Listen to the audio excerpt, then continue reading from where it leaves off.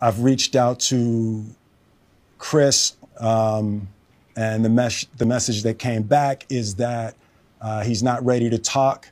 And when he is, he will reach out. So I will say to you,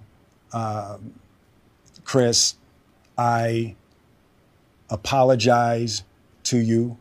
My behavior was unacceptable, and I'm here whenever you're ready to talk. I'm not going to try to unpack all of that right now, but I can say to all of you, there is no part of me that thinks that was the right way to behave in that moment. There's no part of me that thinks that's the optimal way to handle a feeling of disrespect or insults. I'm human, and I made a mistake, and I'm trying not to think of myself as a piece of shit.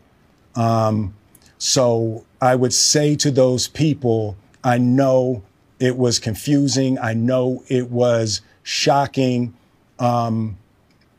But I promise you, I am deeply devoted and committed to putting light and love and joy into the world.